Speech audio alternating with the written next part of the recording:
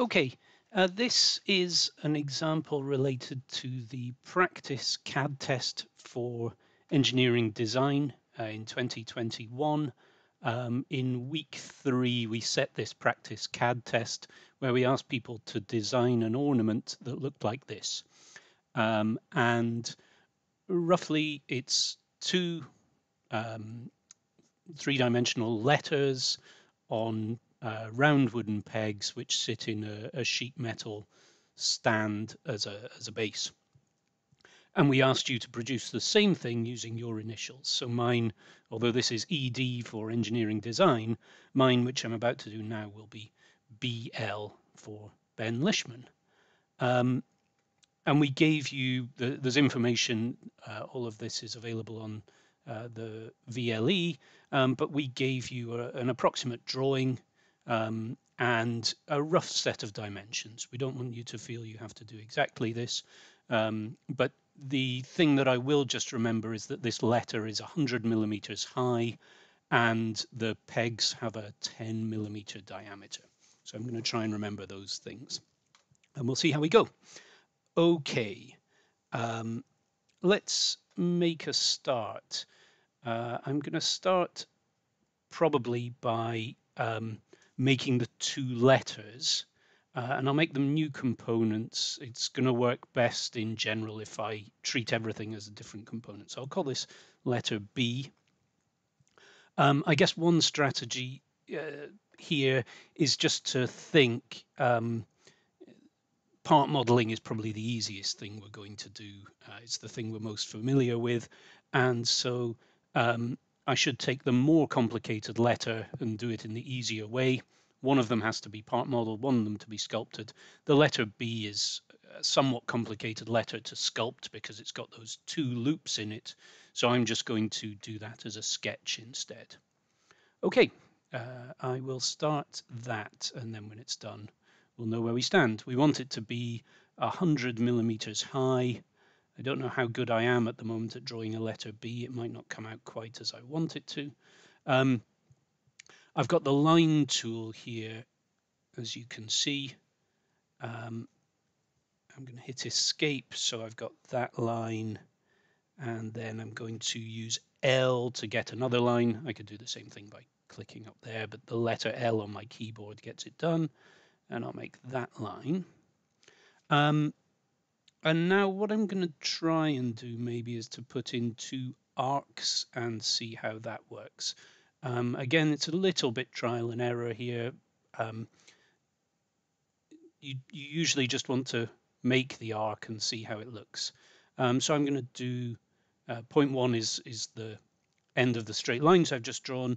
Point 2, I'm going to try here.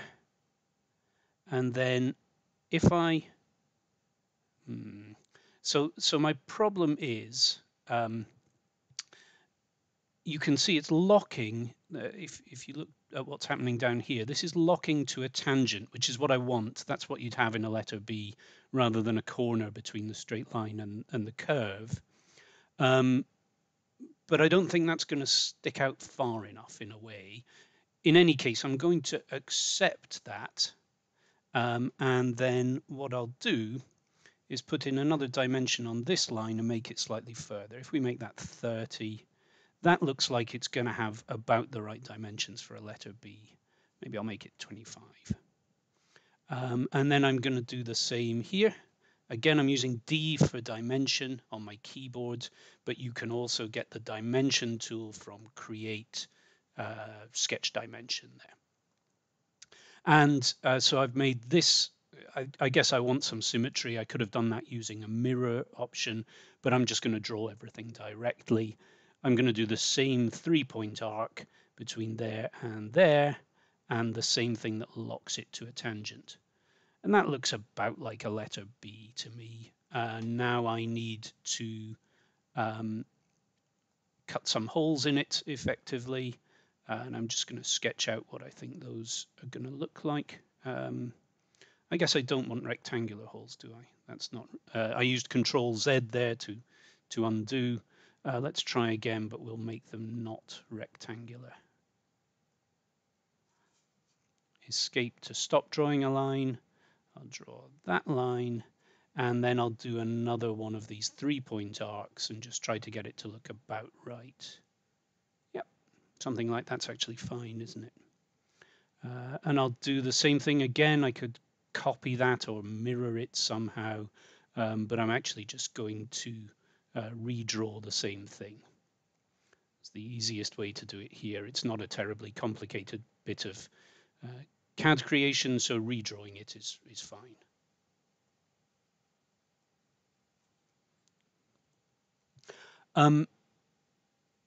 I think that's just fine as a letter B.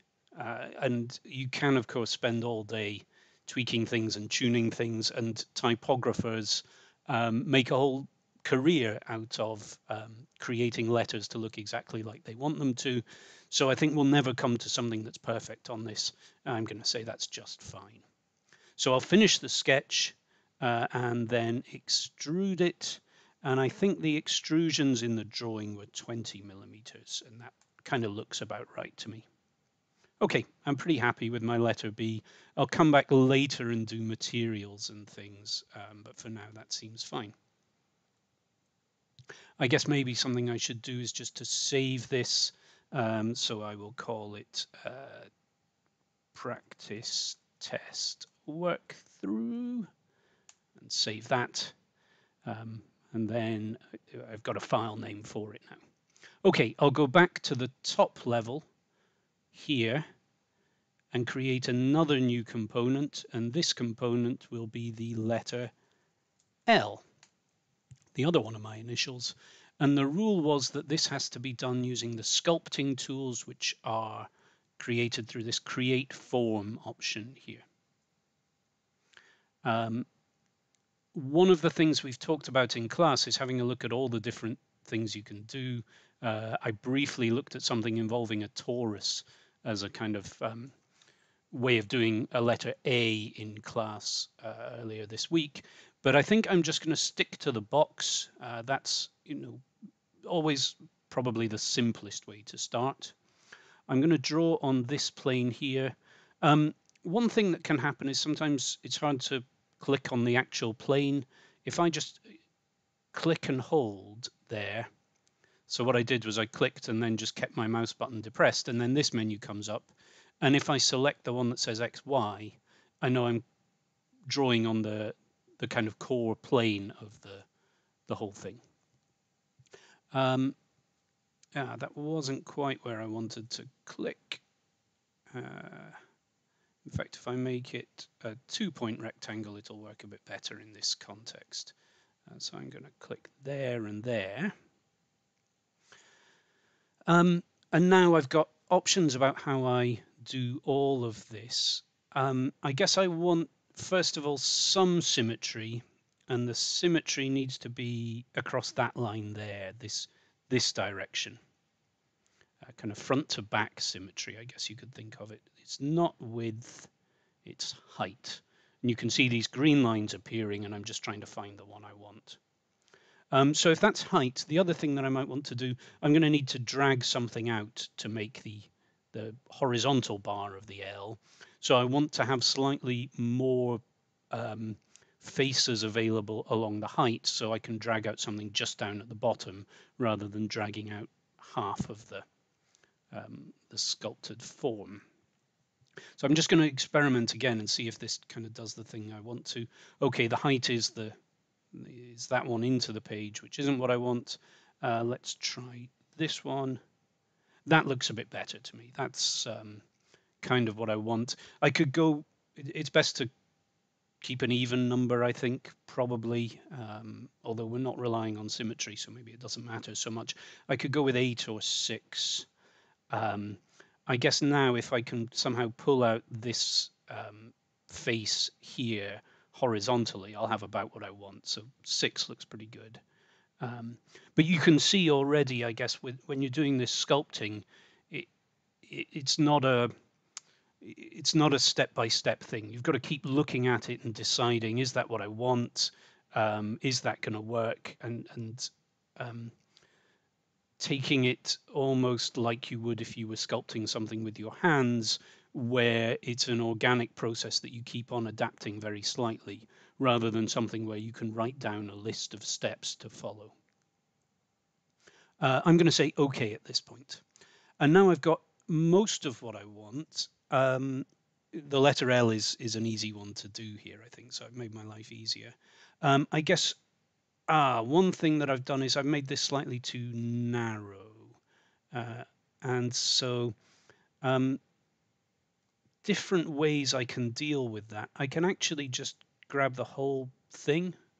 If I do this, and then look at it from the right-hand view and modify and stretch it horizontally like so. And now I think that looks better. That is approximately the right width. Is it the right width? Yeah, I'm happy with that width now.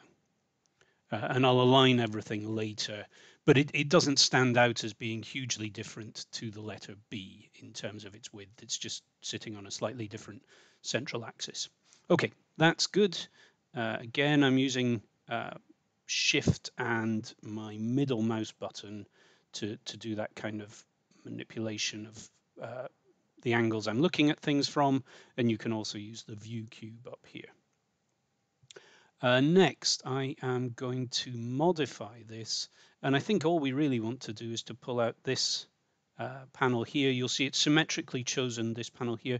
I'm just going to show you what happens if I only choose one side, even though it's symmetric.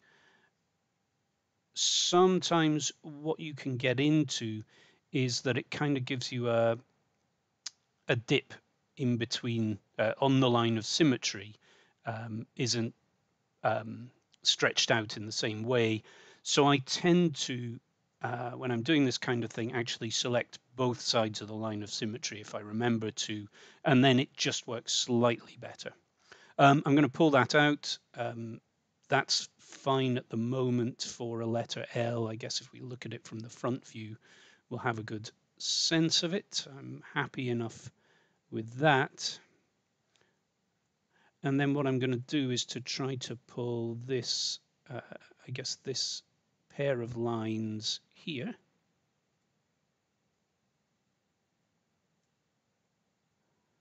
Again, I'll choose the modify option.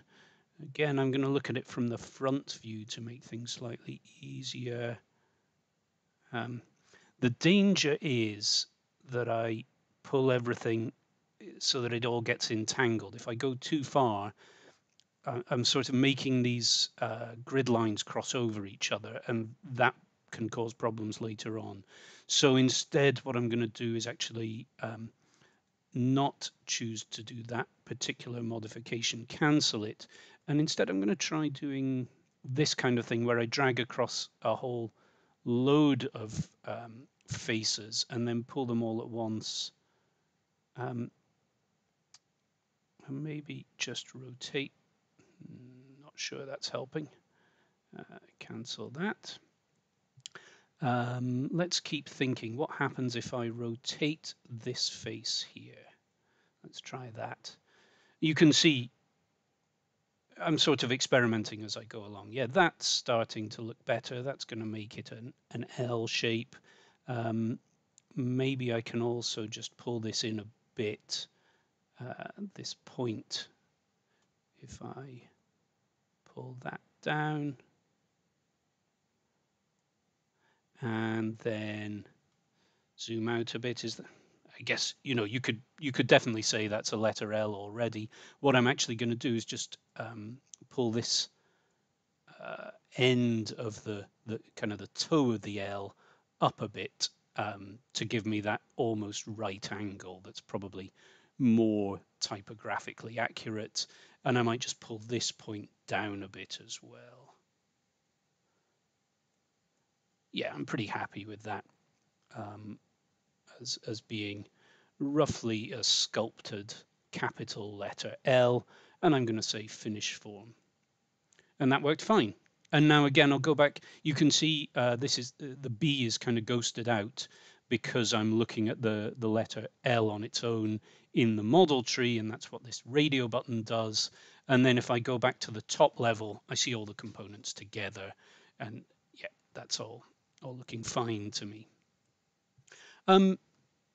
Although having said that, this letter B, it looks, everything to the right of this line looks fine, but this gap, I just want it to be slightly bigger. I've decided, maybe I'm just being fussy, but I can keep doing this. I can go back into the letter B, and actually this is very simple. I can do a press pull on this face and maybe pull it out 2 millimeters more, and then that fussiness will be satisfied, and I feel like I'm slightly happier with that letter B. So feel free to keep going back and adjusting things that you're doing.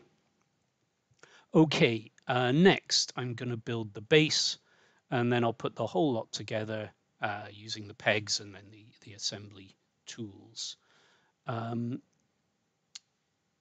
So we'll say create new component. This component is the base.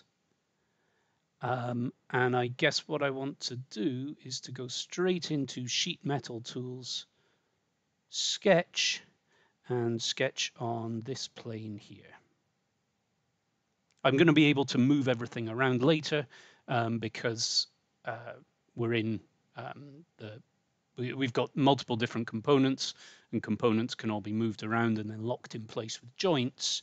But it's sometimes useful just to put everything roughly where you want it right from the start, even though you're going to fix it in place later. And then we want the base to be about 100 by 200. That's that dimension. And I'm going to say OK on that. And I'll finish that sketch. We're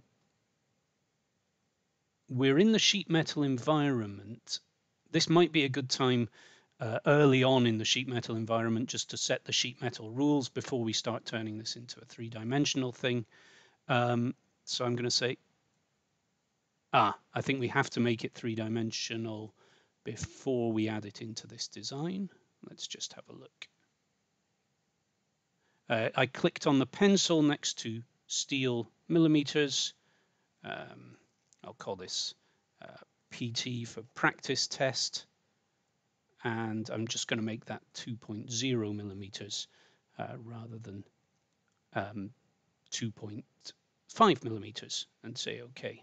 And now I think we're going to default to 2 millimeter thick steel for this particular design. So let's check that. I'll say close the sheet metal rules. In some ways, the important thing here is to keep going back and checking that we're getting this right. So this has pulled in the slightly annoying thing where I can't, because of the size of things, I'm going to have to scroll sideways. But you can see it's using that 2 millimeter thickness. This isn't the most straightforward thing to do, but if necessary, I guess I could say OK. And then another thing that I could do is to go inspect, measure, and just check the distance from that top face to that bottom face and find that it's 2 millimeters there. So, you know, that's the kind of thing where it helps just to play around a bit. The other thing that I'm just going to do now, before we go too much further on the base, is just to move these letters a bit out of the way, because I don't want them to confuse me when I'm working on the base. And then we'll bring them back to where they need to be later. Okay, so the idea with this base is that it kind of folds around to make a box, and then we'll put some holes in the top of the box. Okay, so when I started doing some more, Fusion told me that I've moved some of the components around. I wanted to do that. That was deliberate, and I want them to stay where I put them. So I click Capture Position. And now I can start adding in some flanges to make this box. So the first flange, you've got to make sure you're picking the right edge, otherwise it'll not work as well, is there. And I'm going to go down, 10 millimeters on most of the flanges, and then a bit further on the one that wraps around underneath. So I'll go down 10 on there. I'm not going to change any of the the standards here, although as always you can just try clicking on things and see what difference it makes and how it looks. So feel free to play around with that in your own time, but I'm just going to take the default and I'll keep going. Another flange here. It's going to be slightly messy at the corners. You can see I've got this kind of stub here that isn't so great. So I'm going to say OK and keep going with this, and then I'll come back and look at that later and just try and tidy it up a bit. And this one comes down 10, and we've got the stub again. And then this back face, I'm going to come down slightly further. Let's try 12 and see how it goes. And then we can always adjust that later and say OK. And then I'm going to put in another flange off this back face all the way across there. Just look at it from the right angle to make sure I'm pulling it far enough. 95. What happens if I go 100? Not 1,000. 100 is too far. Okay. I guess what's happening is the flanges are kind of taking away 2 millimeters at a time, and so to get it to line up roughly how I want it to, I could go 96 or maybe even 97, so it comes a bit. I'll go 96. You can, you're not going to get marked down for the length of that flange. It's a design choice, I think, in this kind of ornament. So I'll say OK, and I'll be pretty happy with that. And just kind of look around, make sure it's doing what I want it to. So we said there are these funny little stubs on the end. I can get rid of them using press pull, I guess. But maybe I'll wait until I've moved back into the modeling environment to do that. I'm also going to want to create 2 holes for the pegs. So I'll sketch on the top of this and create 2 circular holes. They are 10 millimeter diameter.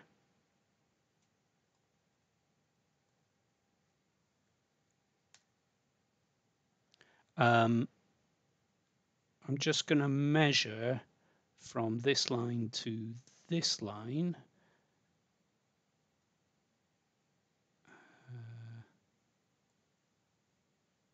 192. So I want this distance here to be 192/4, and this distance here to be 192/4.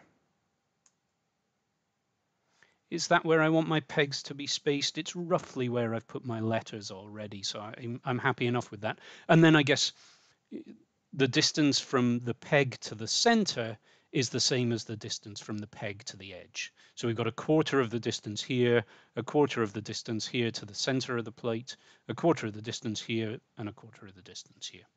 Again, it's a design choice. You might do it differently, but I guess I'm happy enough with that. I'll say finish sketch, and then I want to extrude those 2 holes that I've just made.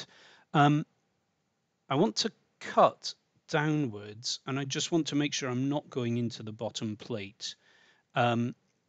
Normally I might do that by using, instead of a distance, use this to object option and then choose the bottom face of the top of the plate, choose the bit I want to cut to. But it's kind of hard to get to that now that I've boxed everything up in one bit of sheet metal. So instead I'm just going to do a distance, and since I know that the plate is 2 millimeters thick, if I just say cut 2.5 millimeters, then I think that'll work okay. And we'll have holes ready for the peg in the top, and what I'm looking at through there is actually the bottom face. just to absolutely confirm, it's kind of hard to see for sure whether I've got that right. So I'm going to do one more bit of inspecting, which is to put on a section analysis. So I went inspect and then chose section analysis. I'm going to put it on that plane. And now I can see pretty clearly when I use that section analysis that I've got the holes cut in the top of the box, but not in the bottom of the box, which is what I wanted. To turn off the section analysis, it's now a thing I can refer to in the model tree over here. So I'm just going to turn it off using that eyeball, and then we're looking good. Okay, one last thing I wanted to do is get rid of these stubby little corners. For that, I'm going to go back to solid modeling. I'm going to use press pull on that face there, and I think I need to go back 4 millimeters. I'll say okay. Again, you know, we're not going to look too in detail at this in your assessment. I think you could reasonably say that it was a design choice to leave these on, and I'm making a design choice to take them off. I guess there'll be one more there.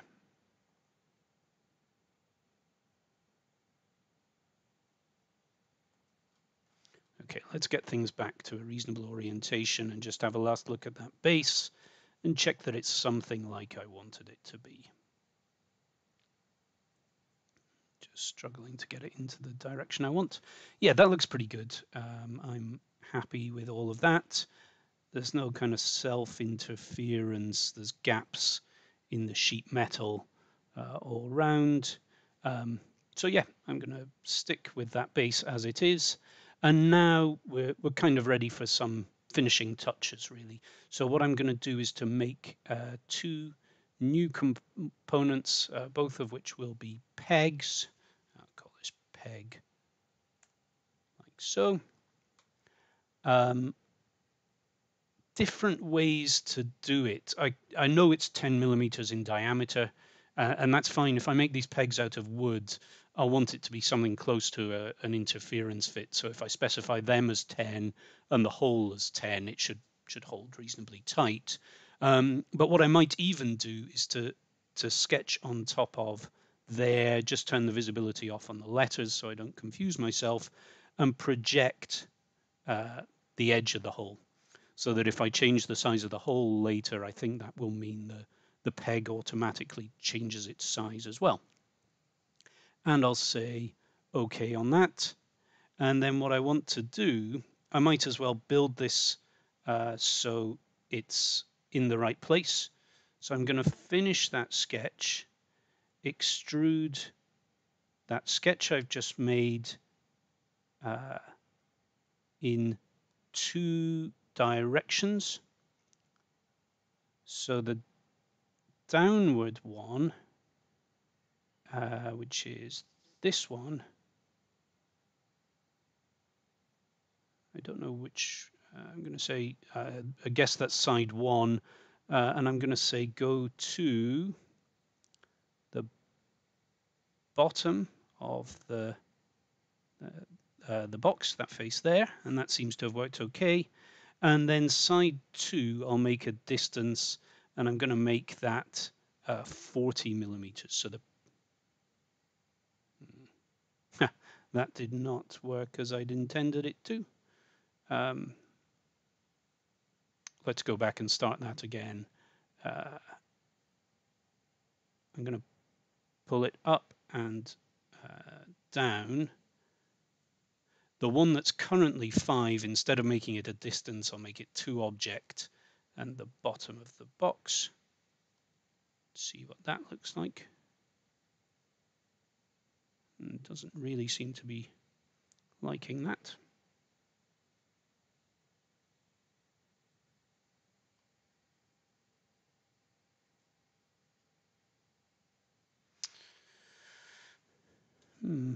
Not quite sure what's going on there. Well, let's do it differently. Let's put the section analysis back on, if we can, which we can, and just extrude it directly.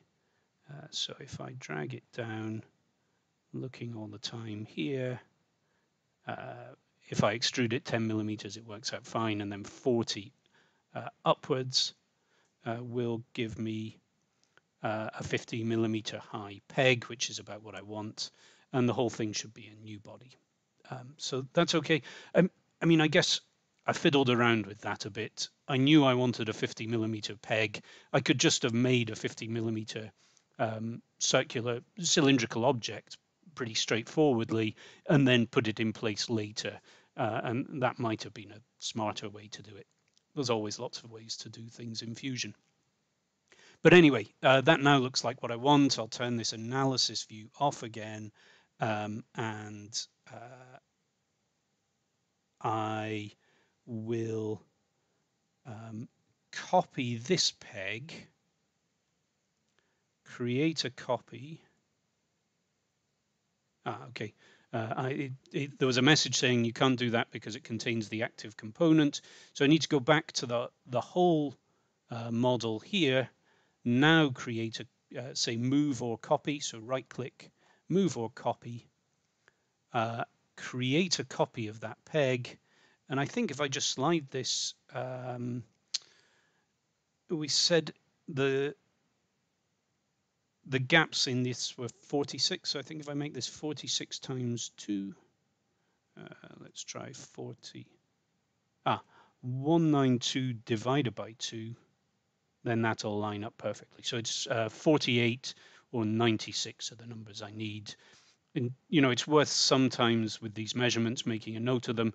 Again, there are different ways I could do things. I could have just put this second peg anywhere and then used the align tools to get it where I wanted to be afterwards. But now those pegs are where I want them to be.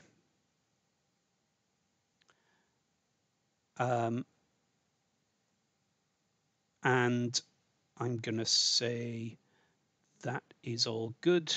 And I guess the last thing I need to do is to cut some holes for the pegs in the bottom of the letters. So let's go back to the letter B, turn off the visibility on everything else, turn on the visibility on the letter, look at it from the bottom, sketch on this plane here.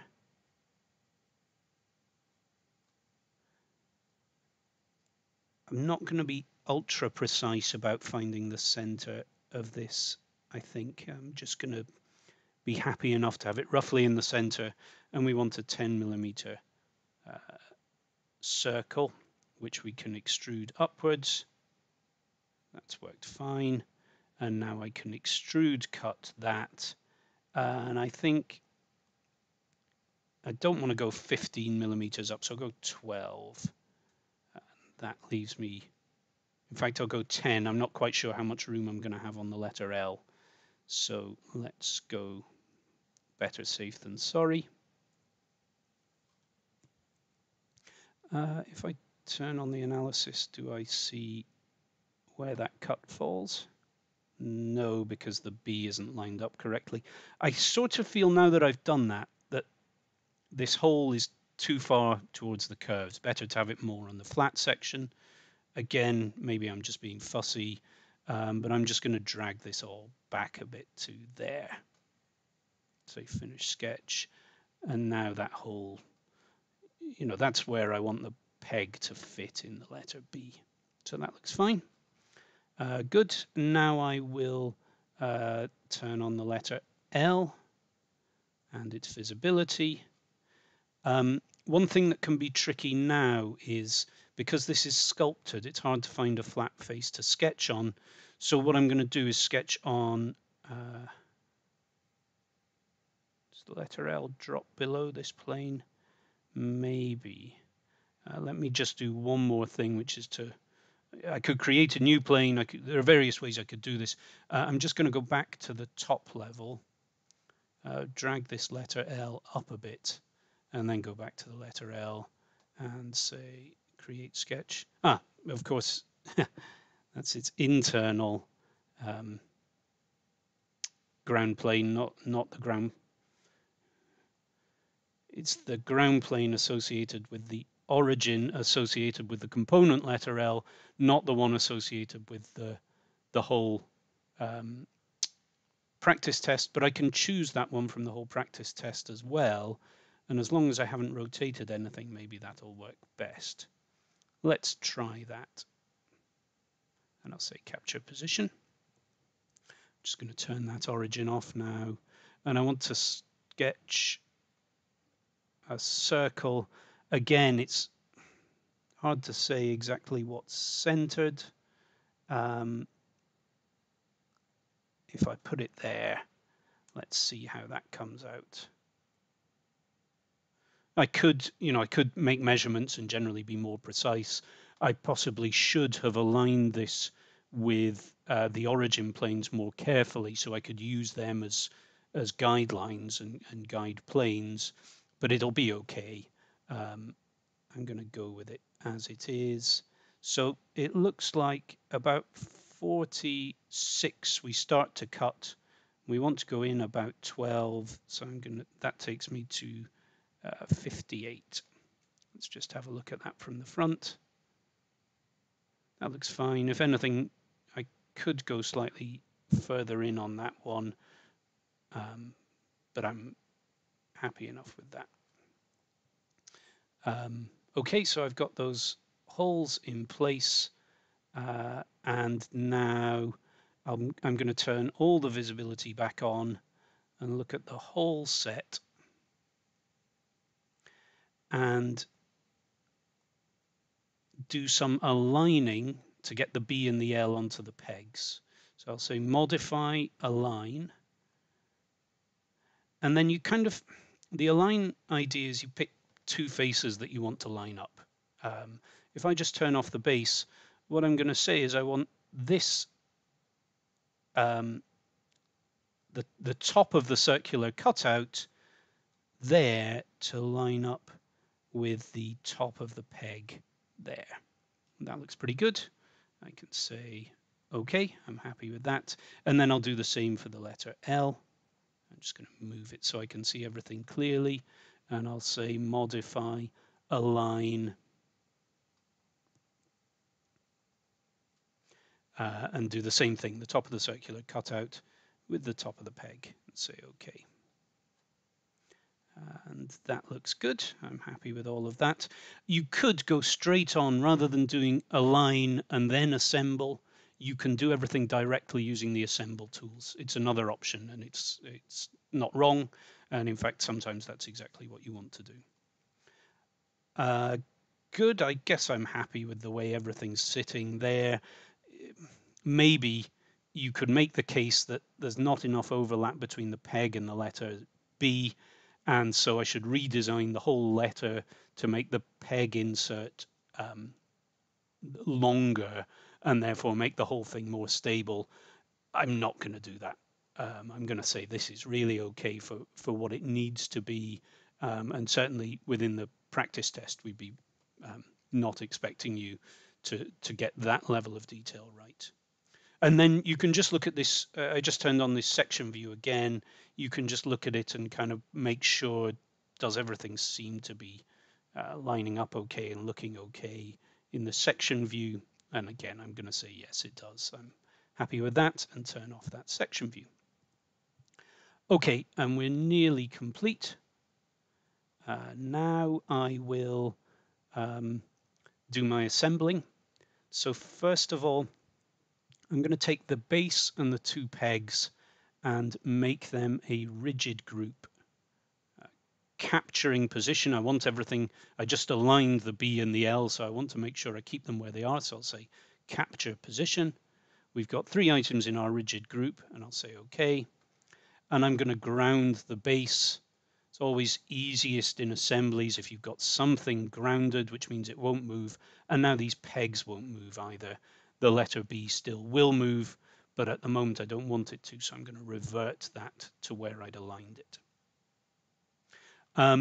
We don't want the letters to move except to rotate, so I'm going to make a new as-built joint.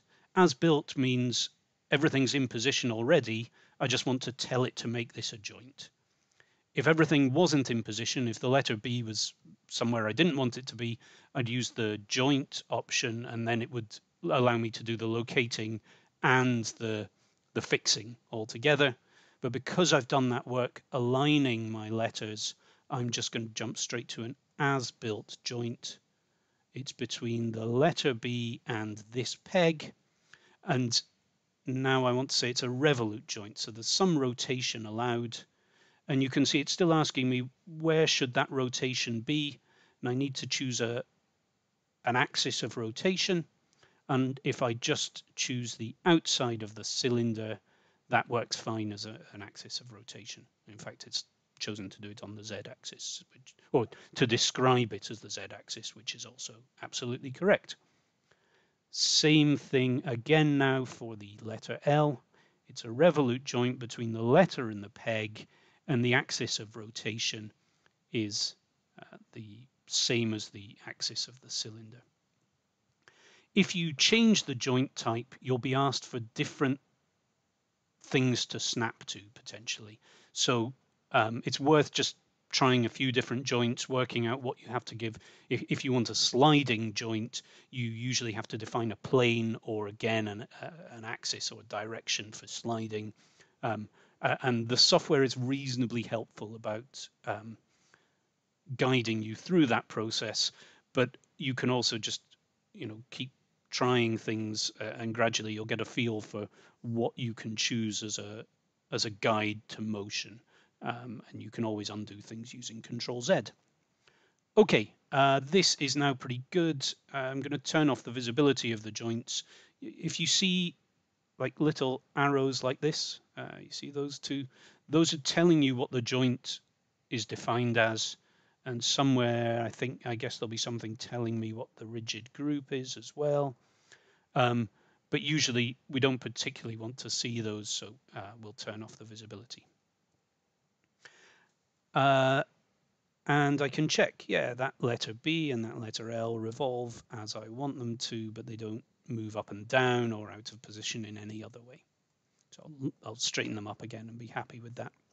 Okay, now we're on finishing touches.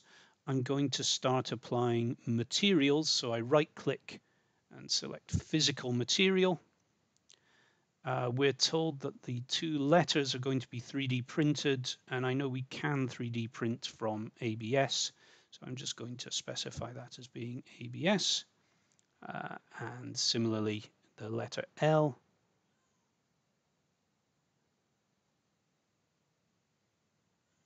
ABS.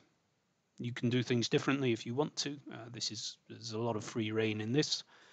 Close that for now, because then I'll go and specify the pegs, the physical material for the pegs.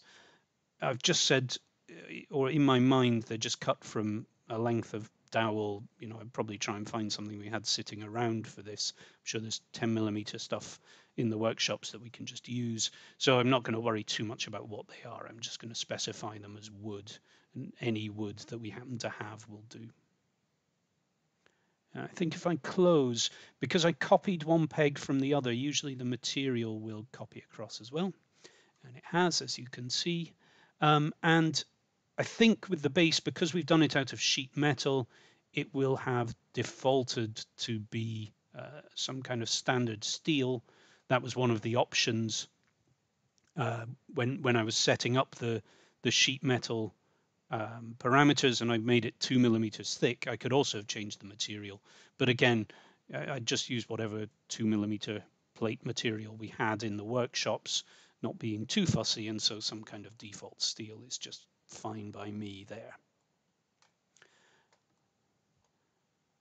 And now finally I've clicked A for appearance because I want to maybe just give a paint color on my letters. And I'm going to go with one of them being red. I'll go with the B being red and one of them being yellow. That's just to make it look nice, and I'd have to apply that as a coat of paint on my 3D prints after they were done. And I've turned off. One thing to note, when I was doing the sculpting, because I've been doing sculpting before, it was on shaded with visible edges only, which meant I could see more clearly what I was doing in the sculpting. But then at the end, sometimes it's easiest to go back to shaded just so you get the slightly more realistic view of things.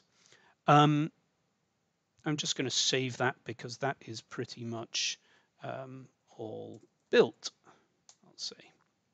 And I hope everyone can see as well how you could actually make this in the workshops.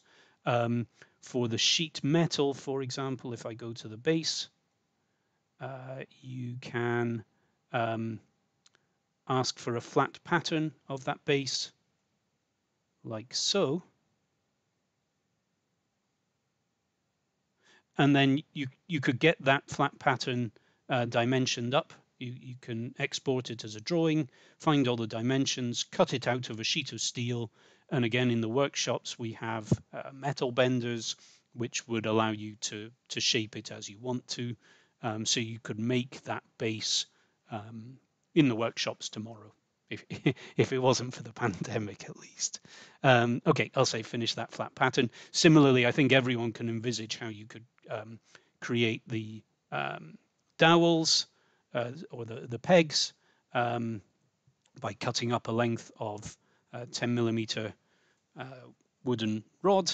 And you could talk to Tony Hope or to Silvio and get them to talk you through the process of 3D printing these two parts if you had them. So you can make all of this in our workshops using the skills you already have. Just a few finishing touches. We might say, okay, it's nice to have a really nice rendered image of this. I've set up the lighting a bit weird somehow in my last rendering I was doing, so I might just move the position of the light. Something like that's maybe a bit better. Everything else is looking pretty okay there. And in fact, if I do an in-canvas render of that, save before you render somehow, sometimes, at least on my Fusion, if I don't save before I render, it can look a bit glitchy.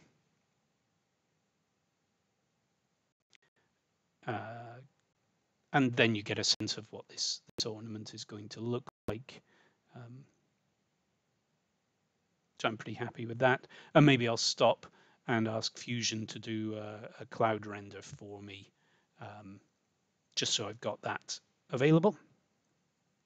And I could put it into my portfolio, for example, and make sure I've shown that I've done that work. And then the other thing that we've talked about, if I just go back to the design, we want to produce a drawing from the design. We'll create a drawing of the full assembly on an A3 standard ISO sheet. I think it'll come out about the right size if I remember correctly. If I do it at 1:1 and I ask for the view to be northeast isometric, then that looks pretty good to me. And I will have it shaded because this is more an overview and how it's assembled drawing than it is a detailed drawing of what the dimensions are and things like that. I'll say OK. I can choose the table option here to put in a table of parts. For some reason, the default on the table option is that it goes bottom to top, but that doesn't really, sometimes it just looks a bit confusing, bottom to top. And I'll say, okay, I'm pretty happy with that. Description here, I'm just going to talk about that briefly. You can obviously turn it off. If you don't have any descriptions, you might as well turn it off, and you perhaps don't need them in this particular drawing. If you have it on, the place it's taking its information from, I think, is if you right-click, maybe we have to go back actually to the original design. If I right-click here on the component and ask for its properties, there's a box here that says description. I can maybe say 3D printed. And then when I go back to the design, I guess, can I ask to update the, let's just see.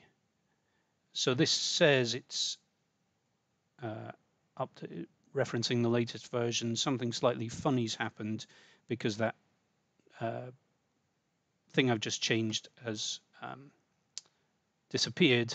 Let's save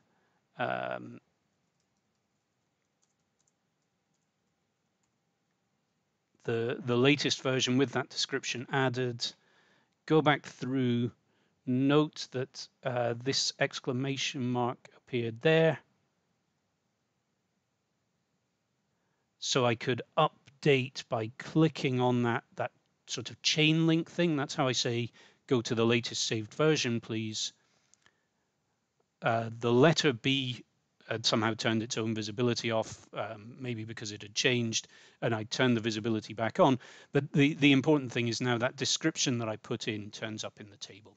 So that's, if you want to do that, that's how you do it. And I'm not necessarily suggesting that you have to do that or you should do that.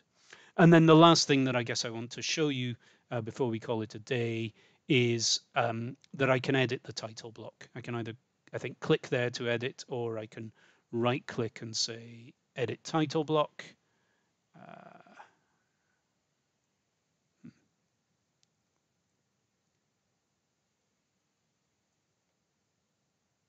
It's not doing quite what I thought it was going to. What happens if we go edit properties? Oh, okay, sorry, I'm clicking on the wrong button. Edit properties, and then I can start double clicking on some of the content in the title block. For example, to say the department is the School of Engineering, and that's how you would edit the content in that title block. And I think that's about it. You could move the balloons around just to make them slightly more helpfully positioned so that things aren't overlapping. The balloons are clearly distinct from the actual design itself. And then you could output to a PDF here, or you can just, if I produce a snipping tool, so on my computer I can type into the search box snipping tool, ask for a new snip, stretch it out over all of that, and there is an image that I can file, save as, and upload as my output. And then the other output that I need to upload is the actual design itself. And again, file, export, export it as type .f3d, this archive file, and you can choose where on your computer you want to export it to. So that's the other thing that you need to do.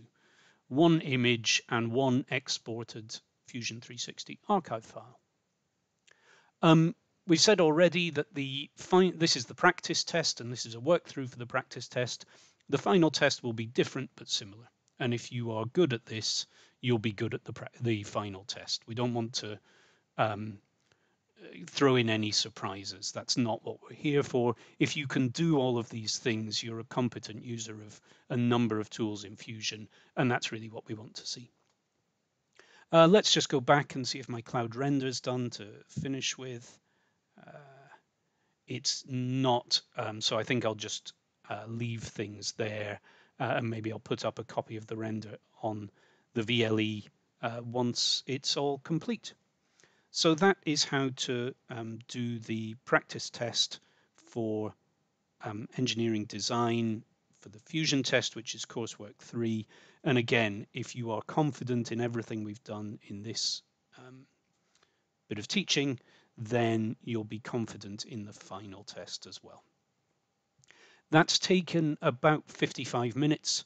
And the exam is about an hour, or it is an hour long.